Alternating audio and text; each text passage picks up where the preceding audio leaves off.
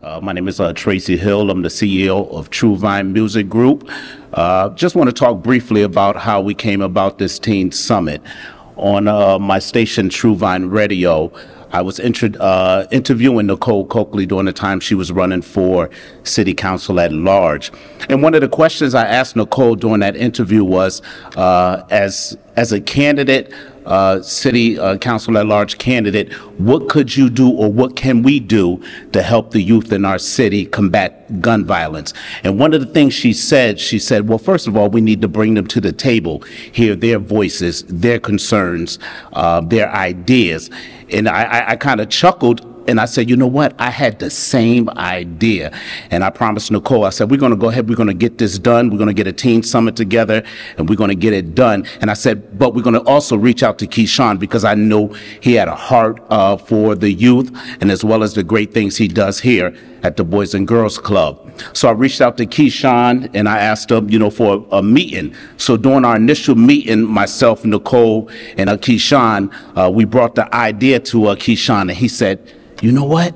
I had the same idea. So I use this as one of those meant to be moments. It was meant to be for us to bring this summit together. It was meant to be for us to organize this summit, not just for a photo op, not just for us to have some limelight, but to give a voice to our young people. And I'm so excited in anticipation of what our young people have to say, the ideas that they have, not that just the ideas, but we want to make sure that we're able to implement the ideas that they have. So we hear again, and I'm going to turn it over to Keshawn. This is part one of 3 teen summits that we're doing.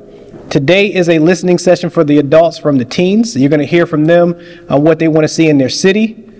They don't have to speak forever, but they want to make sure that they give us information on what they want to see in the city. So, and we get to June 7th, Friday, June 7th, it'll be a session for the adults to finally speak to the teens to make sure that we put in action what they want from us. We can always meet and talk about what we want for them, but this is their city. And what they want from us, we're going to find out. So we want to make sure that they have a safe and peaceful summer. Is for us to listen to them. So you're going to hear from a couple of our teens, but also one of our very special teens that I have here that works for me that has been impacted with gun violence just recently, and I want to make sure that her story is told from our new police commissioner, and also everyone can hear what's happening outside of our peer review. Hi, my name is Ashaya Johnson Simpkins. I just turned 20 on February 13th, but 9 months ago, I went to my high school's after prom party, and I was with a group of people that I know, and we went outside to finish, partying, like that's what teens do, and I ended up getting shot in my head, and then It's okay. I didn't know I got shot until I woke up 3 days later in the hospital, and I talked to Keshawn on the phone, and at that point I was just ready to come back to work, and I kept asking them, can I come back to work, because I didn't know what was going on. And It's okay. We're here. okay. So, yeah, I talked to Keshawn, and I was begging him to come back to work, and they kept telling me, like, oh, you gotta heal, and I just kept asking them, like, even to my mom, like, what happened? Like, I didn't know what happened, I didn't know where I was, and I didn't know how it happened, but I remembered where I was at the time, and who I was with, and what happened, and God forbid for the people who were there for me that night, I probably wouldn't have made it, because I was on the floor by myself until somebody came and picked me up. And it was just a lot, because I'm young, and I was supposed to go to Howard. I had a full ride, and then I ended up not being able to go because of what happened. And I want to be a nurse. Like, I wanted to be a nurse real bad, and I want to work with kids too. Working here at the Boys and Girls Club Family Center, it changed a lot for me, and it made me want to do a lot of different things. And it just, especially Keshawn, like, he's really been like a real dad to me, and he always tells me like, listen, you can't let what happened to you control you or have you or take over what you got going on, because your light is bright. And he always talked me through like all the situations that I've been through, because there's a lot of people in this world who tell me all the time like what happened to you was meant for you and you shouldn't be here, and it brings me down a lot, because when you don't got a lot of people, it's just me, and it's just me going through it. Like, everybody's hurt physically, but I'm hurt physically, mentally, emotionally. Like, I was scared to come up here and talk to y'all because I don't know what to say. Like, I didn't even want to cry. Like, I don't know. I don't never talk about this. But, I just feel like something like that, if it's for like high schoolers, I feel like the city should be more apart, because it's like anything can happen. Like, I know who did what he did to me, and it's like, we young. People be out here trying to do anything because they want to prove a point, and their point got proven through me and two other people that I know, unfortunately, and they're both athletes. So, we all got a story, and we all young, and like, I literally just turned 20. Like, I thank God every day that I got to see my 20th birthday, because anything could have happened. I was in the hospital a lot. I had CAT scans and x-rays every month, and I went and they told me like, hey, like, we think you got an aneurysm. And the first thing I did after my appointment was come and sit in Keshawn's office and tell him exactly what they told me, because I didn't know what to do. I came in here crying for days. I had to get surgery. I had to come back to work and tell my kids that I had to get surgery, and I couldn't even look at them. Like, I didn't know what to do. All I was scared. And Keshawn and Raven and like Leonore, they just talk to me all the time, and they tell me like, listen, you're young and you gonna be something, you gonna do something, and this is not gonna take over you and it's not gonna keep you. So I don't allow it to. That's it. That's all I gotta say for now. Hi guys, so I got my babies here. I got 5 of them, but 3 are here, 1 getting their hair done, and the other one's still at school. But I'm gonna call my son Kevon up here. He's a student at AIC. He didn't know he was gonna get called, but I want him to come and tell what he's doing and how he feels the city leaders here can help him be successful here in the community. Kevon Coakley, Sulla. Hello, my name is Kevon Coakley. I attend AIC International College. I went there to play sports. I'll just tell y'all my story. I went there to play sports, right? So I got there, I transferred over there, but the school I transferred to, my high school, my transcripts didn't transfer to college. So that stopped me from playing football. So I had to wait a couple months before I could get on the team, right? So when I got on the team, I tore my ACL like a month later. So I waited a year later and got on the rugby team. They're outside practicing right now. Now, I'm trying to get on the basketball team, right?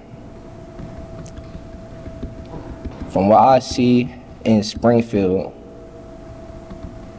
is open gyms could be used a lot more. Jobs, I don't see a lot of job opportunities out there, honestly. So to the teens, if they need a job, make it easier for them, honestly. Because if it's hard for me to find one, imagine them, right? So that's all for me today. I don't have anything else to say, honestly. Good afternoon, everyone. For those who don't know, my name is Larry Akers. I'll be the incoming police superintendent for the Springfield Police Department on April 10th. I get sworn in, so first of all, everyone come on down, because we would surely like to see you there. I know this is not my platform. The platform is for you, the youth of this community, and that's why I'm here. I heard Tracy saying that a young lady said to him, well, if we wanted to do something, we have to listen to the youth. I was at a stakeholders meeting some months ago, and there was a young lady that stood up, and she was one of our youth, and she spoke. And I turned to the mayor and I said, we have to do that. We have to listen to our youth, because you are our future. And I know standing here in front of you, with this uniform on and as a police department, a lot of people have a certain perception of that. Well, I'm here to change all of those perceptions.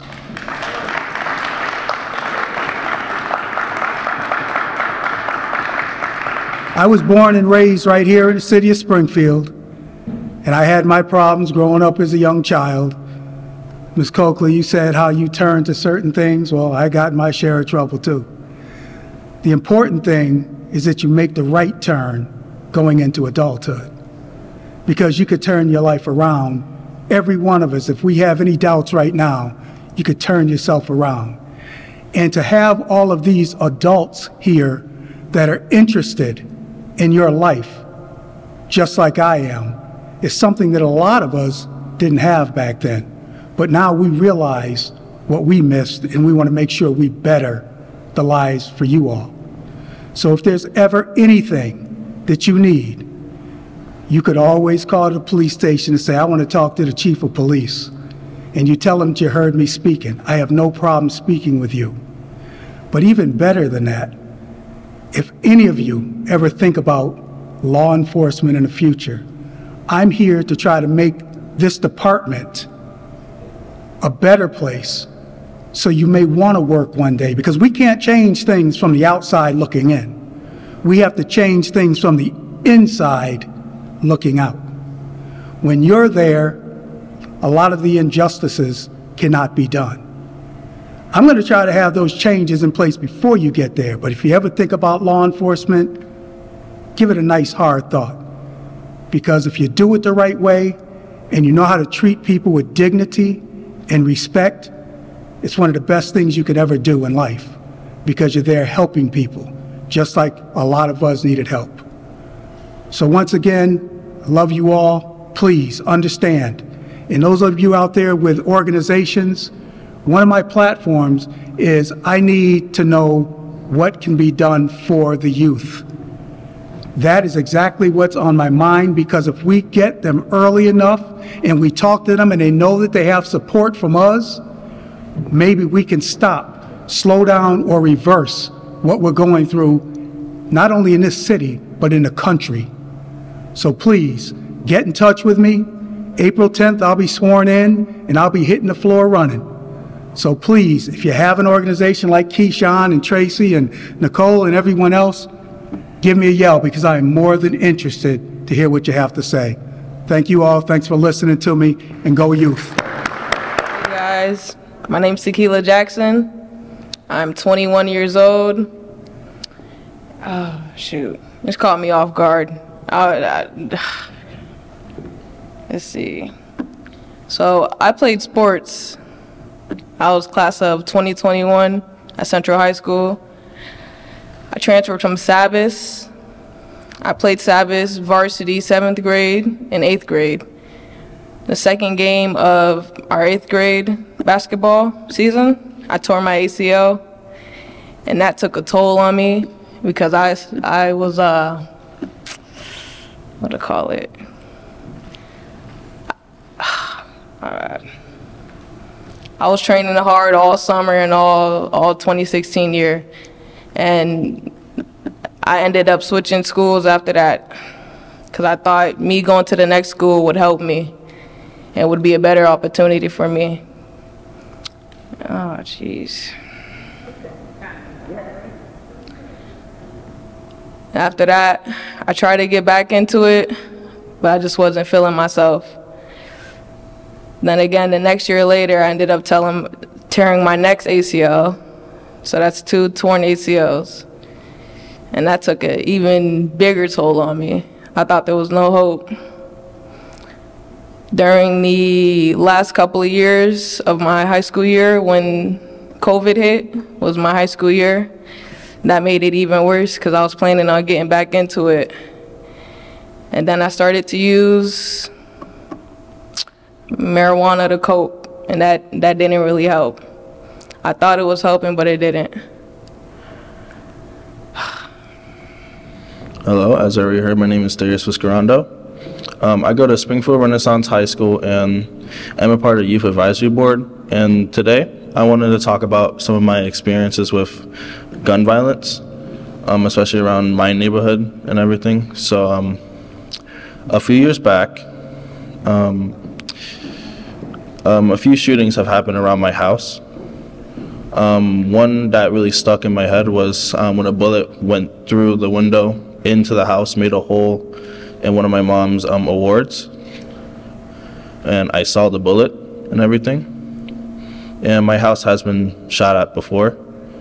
Some windows were cracked, and that was like a really terrifying experience for me because I was still kind of young and I'm not really used to like hearing of these guns around my house and like all this violence happening around me where I'm only still a child, and also for my brothers as they're still very young and they don't need to be around that type of environment.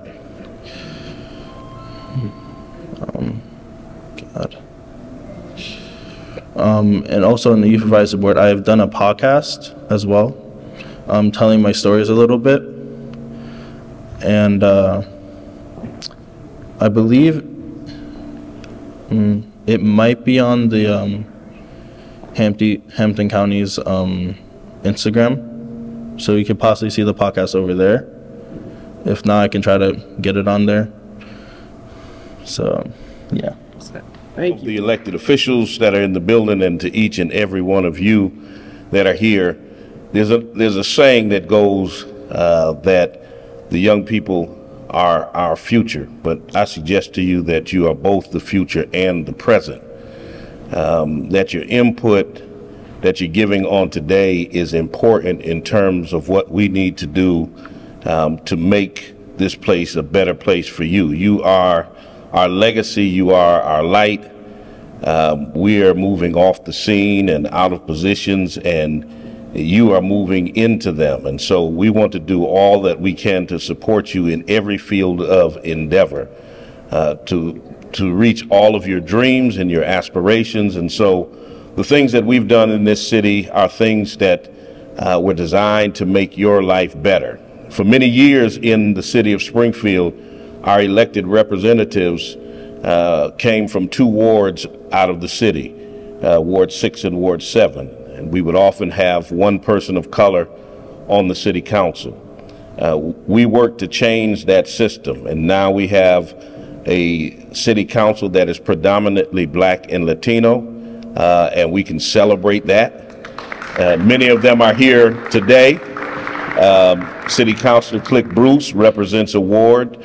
City Councilor Melvin Edwards represents a ward. Our state senator was a ward councilor from Ward 1, and he moved there to become the first person of color to represent us in the state Senate, Senator Adam Gomez.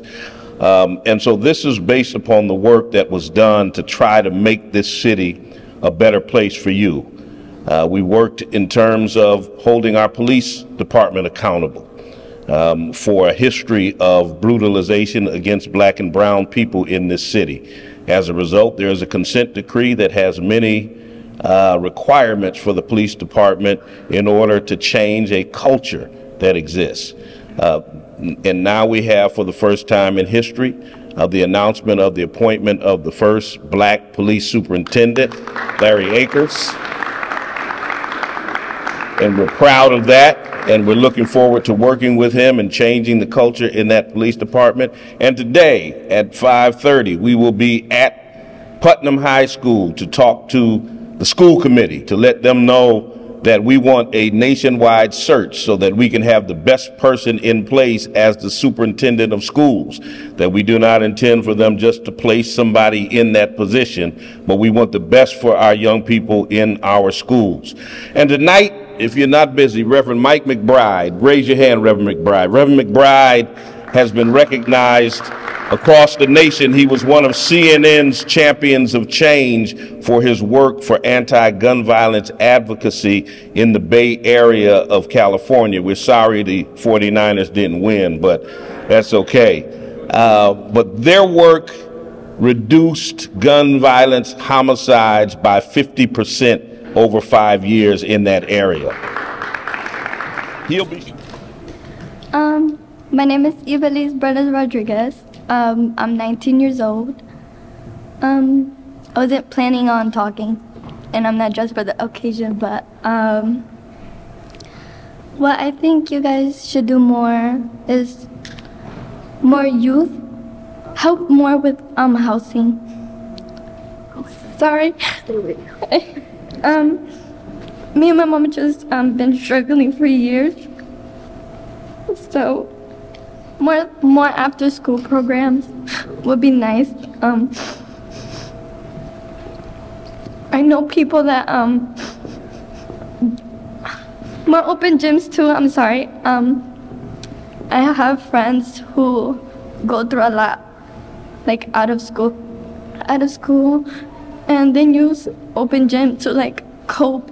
I say more after school activities too, because I wasn't very motivated, and thanks to the program I'm working with right now,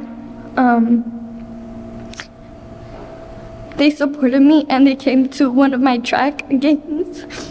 They're very supportive.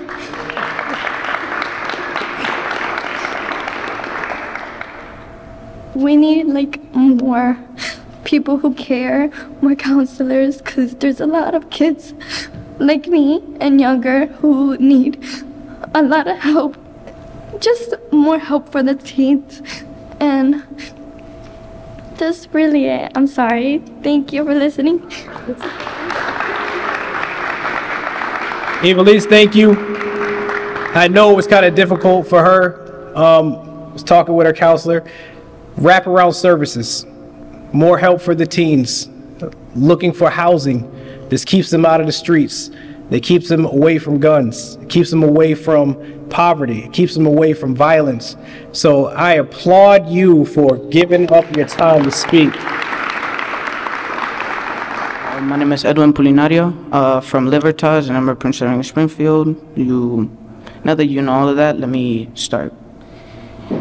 In Libertas, in the Upper Academy, a few weeks ago, 3, 4, give or take, there was a fight between 3 students. 2 of them were siblings, and the other was in a weird situation with one of the 2 siblings' sister. They got in an altercation, and the 3 students got suspended. Why am I bringing this up? It's because in a school, in a learning environment, why should there be fighting? Why should people fight in a place where they should feel secure? Where they should be able to learn and experience and develop safely?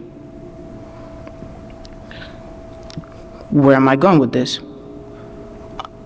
Us, as Libertas, we can't solve every single problem in our school, especially not alone.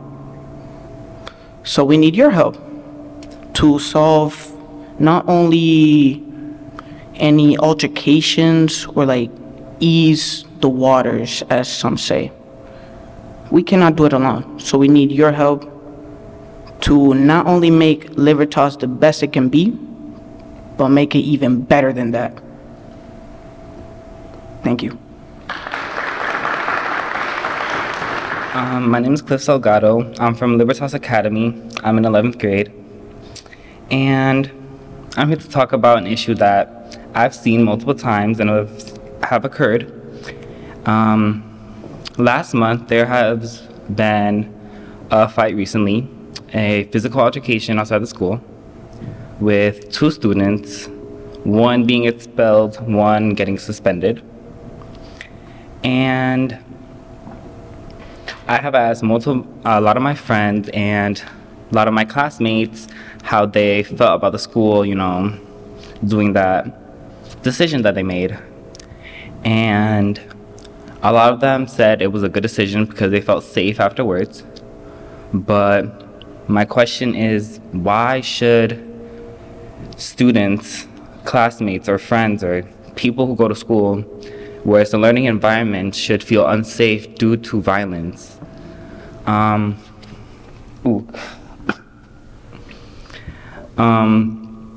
Also, last year, there has been multiple fights between students, and because of those fights and violences and horseplaying, our school has decided to give us limited freedom and has taken some of our rights and some of our freedoms, what we can and can't do, due to that altercation of just 2 students or a group of students. So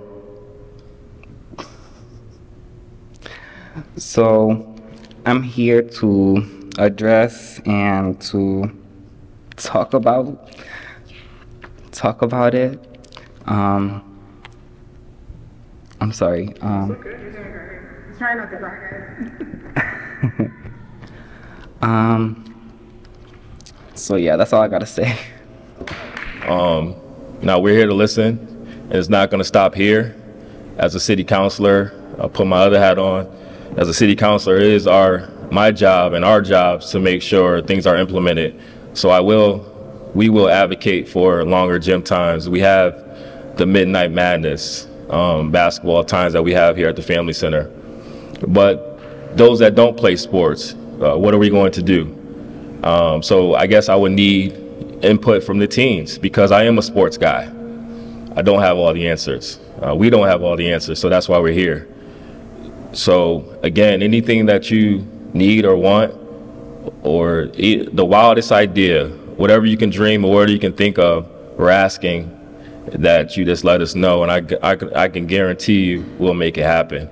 I'm also over the youth committee along with my friend Milo Brown, so we want to make sure we're implementing things for our youth. So there's some things we can bring through the council as well, through our youth committee, to make sure you all are supported. So I'll just leave you with that. We're here to support, not here to talk long. I just want to let you know that we love you all. We're here to support, and we always have your back. Well, thank you to all of our teens that have had the courage to come up and speak about their situations in life in the city, in their schools, and also to Ashaya that has been directly impacted with gun violence, and also Evelise, who needs the services of these after-school programs, and also the mentors. They have the wraparound services to protect them from everything.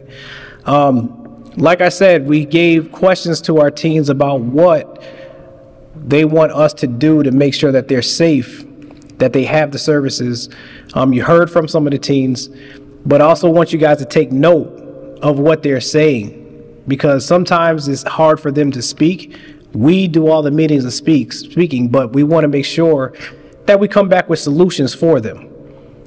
Like I said, we want to make sure that they have a good time in school, that they're safe in school, that their rights aren't impeding on.